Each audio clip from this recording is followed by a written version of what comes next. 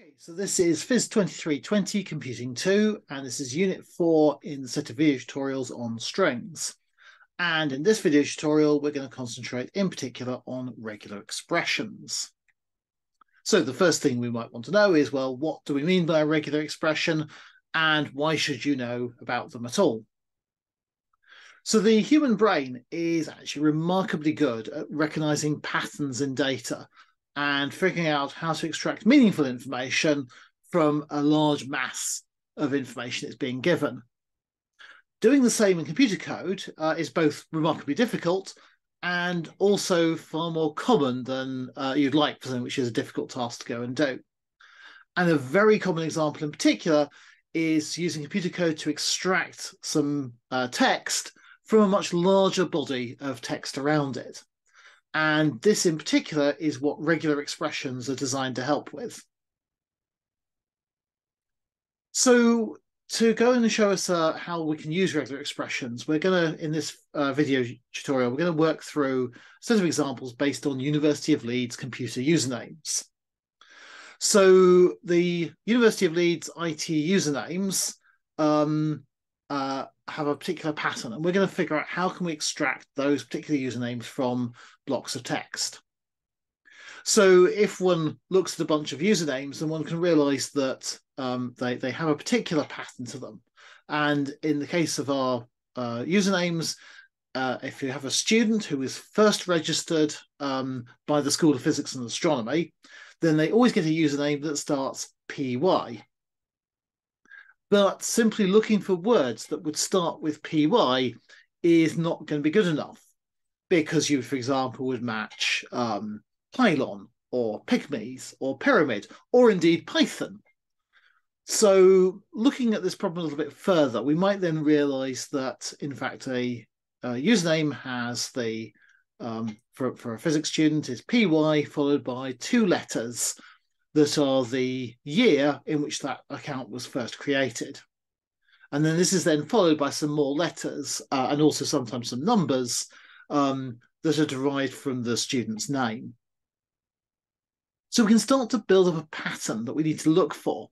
And this is what the regular expression is going to be used for. And in Python, regular expressions come in the RE module.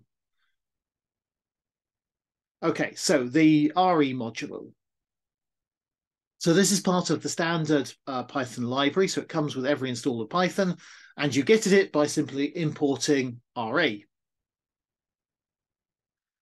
So to actually use this module, we have to go and define the pattern that we're going to be looking for. And regular expression patterns are written as strings, albeit with kind of what's going to be quite an opaque and often a rather complicated syntax. And what we have to do first of all is we have to compile that string, and that means convert it into a representation that the computer can more directly work with. And so the first thing we do with the RE module is we use the compile function, and we'll compile our pattern. And then once we've got our compiled regular expression pattern, we're going to search or match that pattern to a particular string. And then we'll go and get a result that tells us information about how that string was matching the given pattern, or how the pattern was found in the string we were looking at. Okay, so our first pattern, we're going to start off relatively simple. We're going to just start by looking for something that starts PY and then has the digits 2, 2, and then some letters. And what I'm going to show you here first, I'm going to show you the pattern we're going to write, and then we'll go and explain how it comes together. So the pattern is created by using re.compile, and we're going to pass it in this string. So the first thing we need to note is that the string we're going to use is a raw string, meaning that we have a leading R. And that's because, as we're going to see later on, in regular expressions, we use lots of backslashes. And in Python strings, backslashes are used to go and escape things. And if you actually want to have the backslash in your string, you end up having to double backslash it, and it gets really, really complicated and messy. So by using a raw string, we avoid that particular problem. So the first part of the pattern is straightforward. It's just the letters PY and then the digits 2, 2. The next part of the pattern is enclosed in square brackets. The square brackets in a regular expression are used to indicate a match of one of several possible characters. So in this case, we're saying we want to match the characters A to Z. We could also have written this as A, B, C, D, E, F, G, H, I, J, K, L, M, N, O, and so on. But writing it as a range is often easier. Well, it's shorter, and it also has less chance of you accidentally missing out one letter as you typed it. And then the final part of the pattern is the plus sign. And what the plus sign means is that I want one or more of the preceding part of the pattern. So in this case, what I'm saying is I want one or more letters A to Z.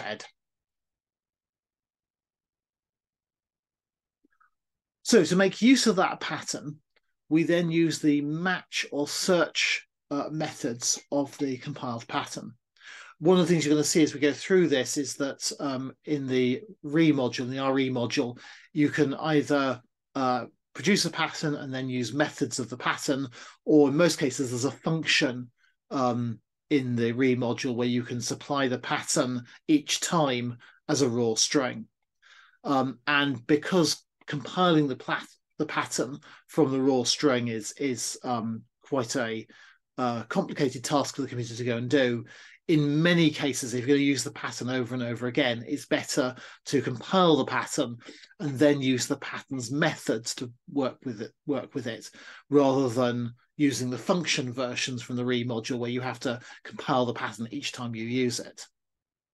So the difference between match and search: match will go and look for the pattern we've defined at the start of a string, whereas search will look for it anywhere inside the string. And then there's also actually a full match, which will try and make the pattern you've supplied match the whole of the string in one go. But generally speaking, here we're mainly going to go and use search. So we're going to look for our pattern anywhere within the string we're looking at. So here's how we use it. So we first of all defined a string, and you'll see that string contains a couple of usernames in it. And now I go and use pattern.search and pass it the string. And I'm going to print out what the result is. And what it prints out is, it's not particularly obvious what it is, but it describes itself as an re.match object. And it tells me that this is a span of 28 to 35. And it tells me it matches PHYS2320 and S. Well, the span of 28 to 35 is telling us that it found the string it's matched at between characters 28 and 35 in the string.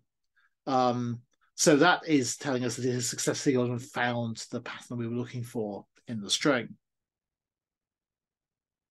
If we hadn't found that pattern, then the result would have been set to none, the special null variable, not null value you have in Python.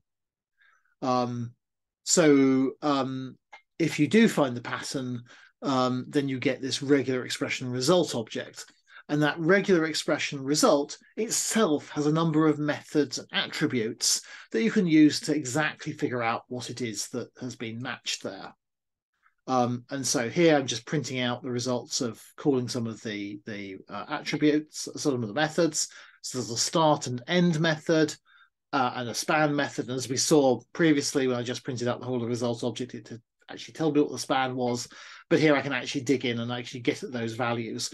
Obviously, I don't have to just print them. I might want to actually use them to say, manipulate the string. So if I wanted to say, find all the bits before I'd hit the match, I could use the start, the result of the start method, to work out what characters I needed to go and include, or where I needed to slice that string up in order to get the bits I wanted. There's also the .group method, which you can use to return the actual matching part of the string. And so if I do result.group, it tells me the bit of the string that matched. Okay, so that was kind of a very simple, straightforward case of using a regular expression pattern. But we need to kind of do things a little bit more sophisticatedly. So the example we've given just now was great for addresses which started PY22. But the 22 part is the bit that's used to record the year in which the account was created. And probably ideally what we'd like to go and do is find PY followed by any combination of 2 digits. So we could match things not just from 2022, but also from any other year. So in the example we used above, we've specified a range of characters by placing them inside the square brackets. So we could write a pattern like this. So we could say PY and then square brackets 0 to 9, and then again in square brackets 0 to 9, and then A to Z and plus. So the way we'd read that would be therefore that we were looking for one digit, then another digit, and then our A to Z any number of times. But actually for writing complicated regular expressions, you end up, I mean, the actual way you define a regular expression is almost like a mini programming language in itself. And so it's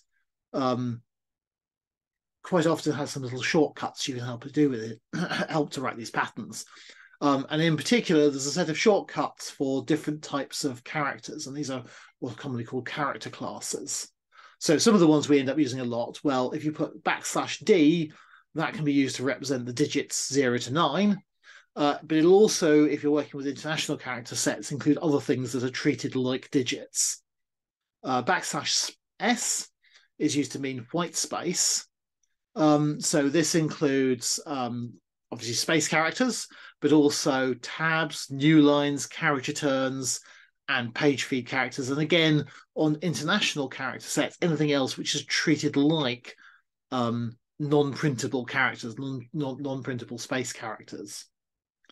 And then the other one I want to introduce is \W, which is used to mean alphanumeric characters, which again on a Western alphabet is the letters A to Z, the capitals of A to Z, the digits 0 to 9, and actually in Python also the underscore character.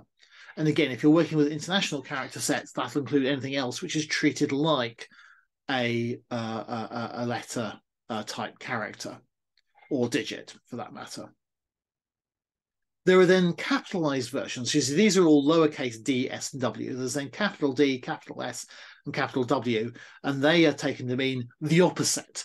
So \D means anything that is not a digit 0 to 9, and \S means anything which is not a white space character, and so forth. So we could take our username recognition pattern and we could rewrite it like this. So I'm still saying I want the letters PY, but then I say I want a digit and then another digit, and then one or more alphanumeric characters. So this handles the fact that we've both got 2-digit years, but also that you might have digits in the last bit of the username where you've got to have 2 students who have the same initials from the same school in the same year, and you somehow have to disambiguate them. So we can check that our pattern works by having a shot at actually trying to match it against a bunch of different email addresses. And we're also going to make use of another regular expression searching method called findAll. So here's our string. It's got a bunch of different usernames, and then I've taken my pattern and I call findAll, passing it the string. And you can see what I get back is a list of the substrings that matched it. So this is what findAll is doing. findAll is just returning a list of all the strings it found that match the pattern.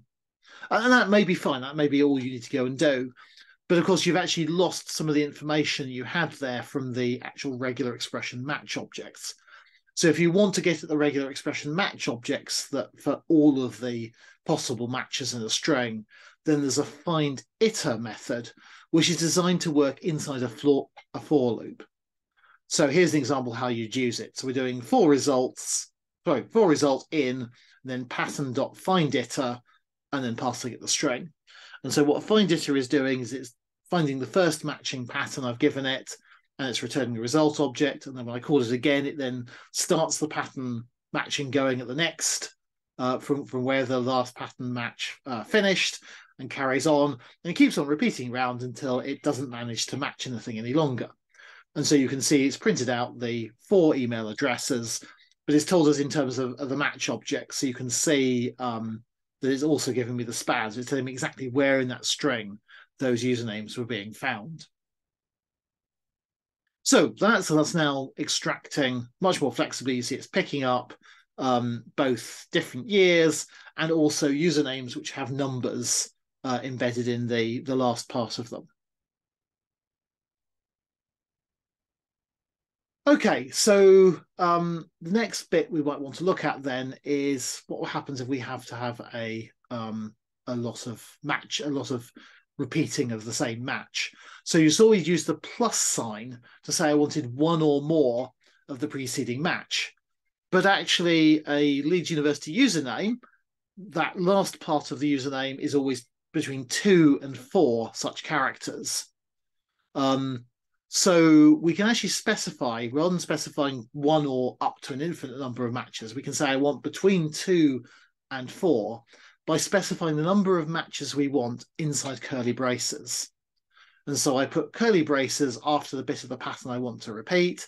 If I put just one number between the curly braces, I say I want this exactly that number of times. And if I put 2 numbers separated by a comma, then I'm saying I want between the first number and the second number of such matches. And therefore we can rewrite our pattern a bit further, and now it can look like this. So we have the letters PY, and then I say I want a digit, and I want to repeat that exactly twice. And then I want a alphanumeric character, and I want to repeat that between 2 and 4 times. And so that's going to become the pattern we're going to use to recognize our username. And I'm just going to call find all again with the same string we had and just show you that it does still returns the same username. So our pattern is still matching. Of course, as you're developing a regular expression pattern, it's always good to go and test it with some test cases, because it's really easy to go and write a really complicated regular expression and then have it not work the way you were expecting it to work. And right at the end of this unit, I'll point you towards a website which will go and help you develop your regular expressions as you work through them. Okay, so there's still a problem with this pattern. And the problem with this pattern is that if we have the string happy22 very long, then that actually matches our username, despite the fact that that's not a username. So it thinks there's a username PHYS2320 very embedded in that string. Whereas again, human brain is quite good at spotting that, no, that's not a username. That's just something which looks a little bit like a username buried in the middle of a longer string. So how can we help ourselves out around that? Well, there's another character class that we can go and use to sort this out. And that is \b. And \b is used to indicate a boundary, a word boundary. So very loosely, we're going to define a word as meaning it's a sequence of alphanumeric characters, and it's bounded by some typically white space characters. And what \b matches is it matches the bit that goes from white space to alphanumeric. So strictly, it's matching a 0-length string that is at the start and the end of every word. That's really useful because we can rewrite our pattern now like this. So we now say we want a word boundary followed by PY, followed by exactly 2 digits, followed by between 2 and 4 alphanumeric characters, and then followed that by another word boundary. So when we go and use that on our original string, you see again it returns all of the pattern, all of the usernames we had before. But now when we apply it to that second string where it was happy22 very long, it says no, it doesn't match. It returns none. And then that is because when that very long string didn't start PY, it started HA, and it didn't finish after between 2 and 4 alphanumerics after the 2 digits. It carried on a bit longer than that. So we're now able to much more closely identify valid usernames, but avoids things that are not actually usernames at all.